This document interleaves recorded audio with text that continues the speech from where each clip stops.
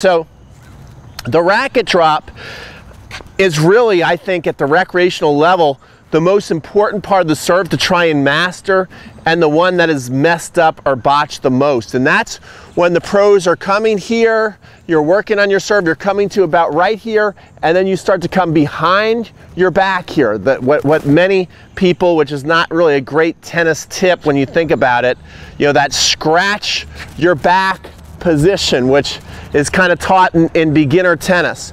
So you see the pros come here and they don't actually scratch their back. Once they're coming back behind their head, it's full steam ahead. So it's got a nice rhythm into it. So that's the first mistake I see people make. I see lots of hitches in the back, okay?